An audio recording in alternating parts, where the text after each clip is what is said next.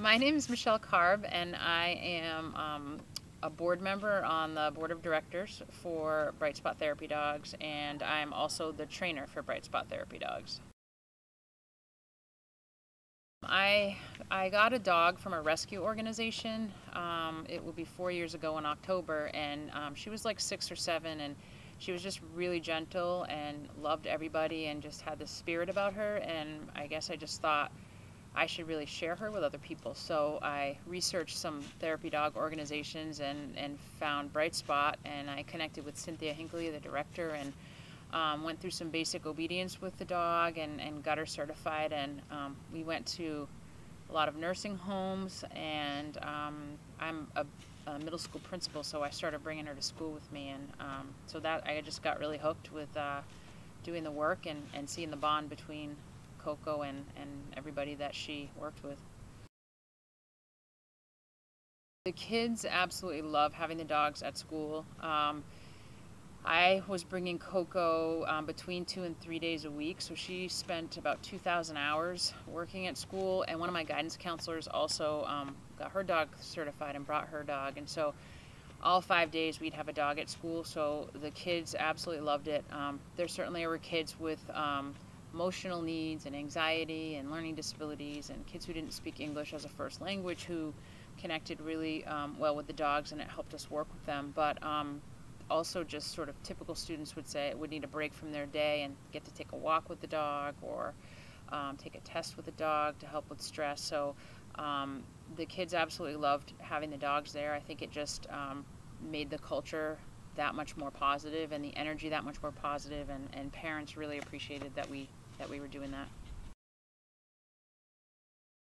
So through Bright Spot Therapy Dogs, initially your dog should have basic obedience commands, and your dog needs to be a year old.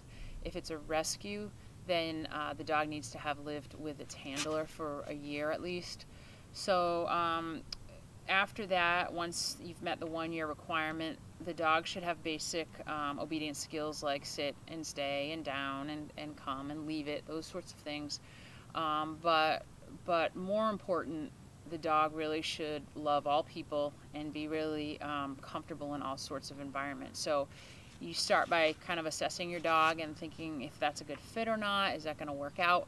And if it is, there's a process, and our website really outlines the steps really well. But the first step is to fill out a screening questionnaire, and that goes to our screener, and she goes through and makes sure that your dog has kind of what it takes, at least on paper.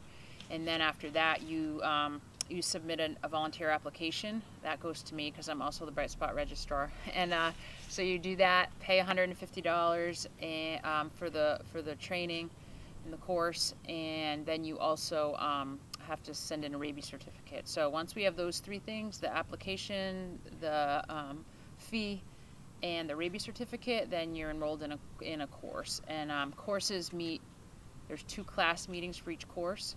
So for example, the first one we have this fall is a September course, and it will meet on 2 Sundays in September for 2 hours each. So there's the course itself, and then after that there's practice that the handler and the dog do together, and then you take an evaluation. So you take a test basically. You and your dog are evaluated as a team, and if you pass, then the rest of it is processing. You've got to send in a health certificate, a $45 fee for the vest, and then it's processed. And once you get your welcome packet, you'll get a vest for your dog, your ID badge, your dog's ID badge, and proof of liability insurance, and then you can start the work.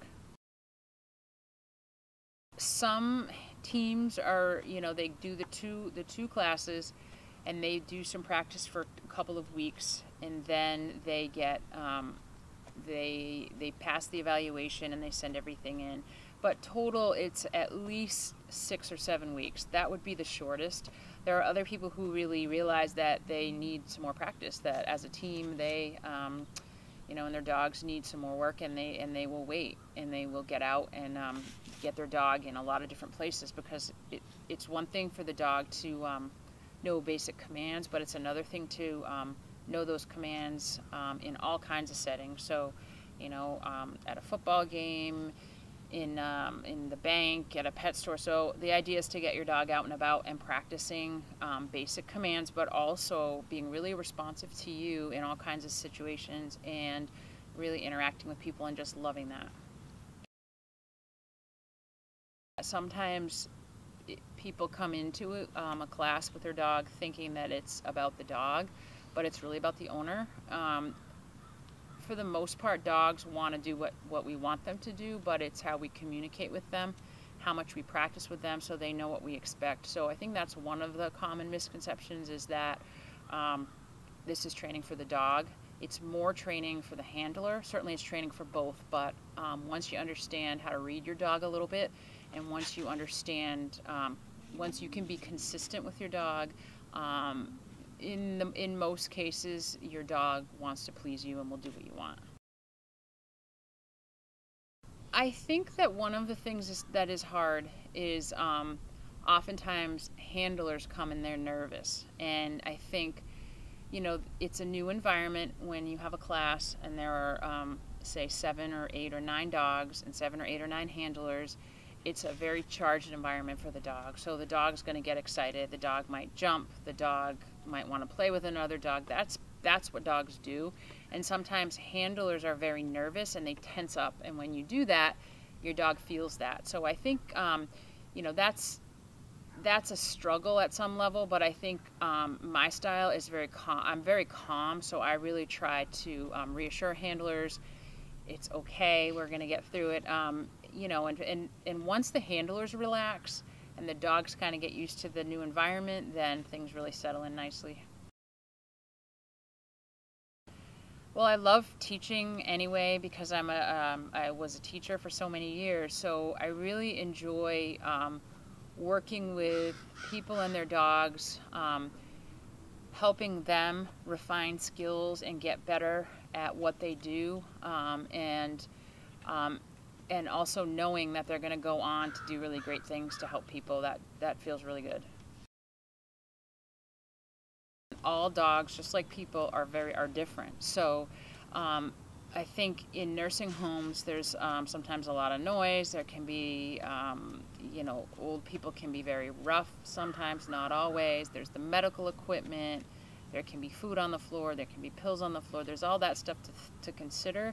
And then in an elementary school or any school, there are kids who can be, out of control sometimes. They can be rough. There's a lot of stimulation. So they're two very different environments. They're both very charged.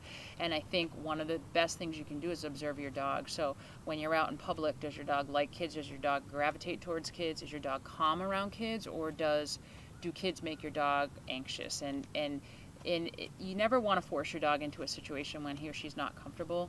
You may want to be a reading buddy team, but your dog may not be suited to it, and you may figure that out just by getting him or her out and about, but maybe a wonderful dog at the hospital. So again, all environments are pretty charged for dogs. They're pretty, there's a lot of stimulation for them. They're new. You really have to kind of know your dog really well and get out and about into public with your dog and see what your dog is most comfortable with and most suited for. And sometimes that changes. A younger dog sometimes will not just lay there for students to read to very long because they just don't have that attention span. Whereas a dog who's 10 or 11 may really not want to be walking around a nursing home. So you should consider breed and age and most importantly personality and what your dog seems to respond the best to and enjoy. Coco and I that was my dog that went to my school. We were a Reading Buddies team. So we did some of that at my school, but I've also participated in the program at the Karb with Coco. It's a wonderful program, and again, for the most part, once handlers settle down, dogs will settle down. Not all dogs are reading buddies, but when they are, it's a pretty magical thing to watch.